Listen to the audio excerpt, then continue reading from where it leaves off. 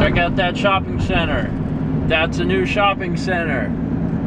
And this is relevant, not because it's a shopping center, because Myrtle Beach has got a piss load of them, but it's relevant because it's on the north end, which is close to us, which means it's really freaking convenient, which is really good. And it's also really bad because I'm in the wrong lane. Let me slide in there. There we go. Hello, everyone, and welcome to Saturday.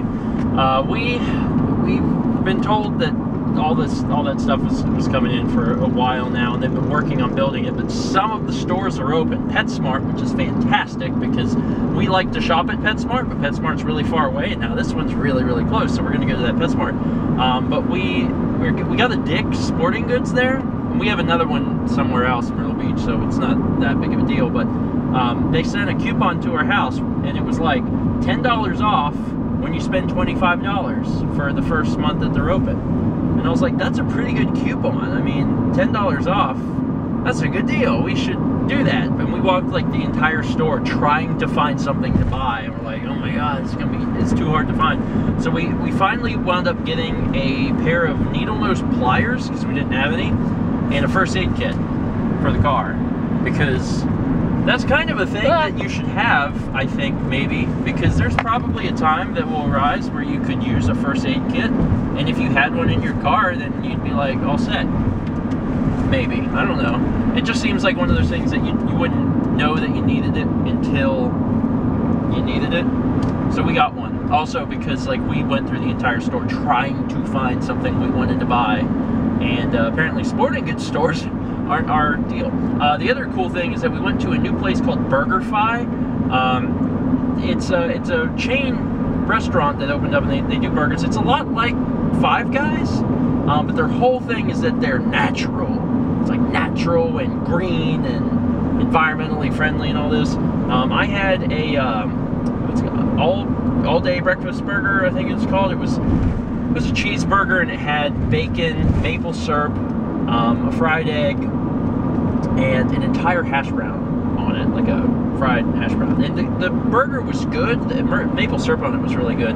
But the problem was the hash brown. It was what I was most excited for when I ordered it. I was like, oh, a hash brown. I never had one on a burger. And I realized why after I got it, because the texture is so different from everything else that it just throws you off. You take a bite and you're like, burger, yeah. And then you get to the hash brown and you're like, hash brown. So, I don't know. It wasn't bad. We also got fries that were good. Now, you just got a regular double cheeseburger with bacon, right? Yep. The burgers weren't bad, but it didn't blow my mind. You know, I think Five Guys is definitely better than BurgerFi. The other thing that kind of bothered me, and I have to clarify on this, otherwise everyone's going to think I'm a terrible person. I really hated how much they pushed that all-natural thing. Like, they really pushed it hard. Like, after we finished paying, they are apparently forced at the register to say, thanks for choosing all natural. And I'm like, okay. And then, like, all of the stuff outside's like, you can eat guilt-free. And I'm thinking, I already eat guilt-free. I don't have any guilt about what I'm eating. So I don't have to come to BurgerFi to get to feel guiltless. I already feel guiltless when I'm eating. It's not a big deal to me. But like, it just really pushed it. And it's not that that's a bad thing. It's not that being environmentally conscious is a bad thing. It's just, it's really weird for me when a company wears it on its sleeve so heavily. I would much rather a company not talk about it and then read like an article somewhere that's like, guess what Chipotle's doing, or guess what so-and-so's doing, as opposed to, you know, someone's like, these napkins are all made from recycled feces. You know, it's like, good, but don't tell me that. Thank you for eating all natural. Anyway, but it wasn't bad. It wasn't a bad place. But that's my official BurgerFi review if you want to review. Otherwise, we went to Walmart, got some stuff done. Tonight, actually, it's been out for an hour. I gotta go home and read the comments.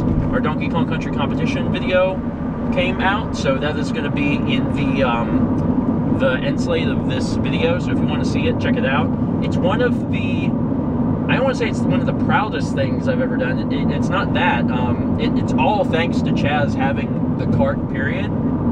But it's just so freaking cool that we were able to actually do it on a real cart. That's just really, really awesome. And I thank Chaz for letting us do that. But it's just really, really cool. So if you haven't seen it, it's going to be in the end slate of this video. Go check it out. That's it for us. We're going to go home. We're going to do some game night stuff.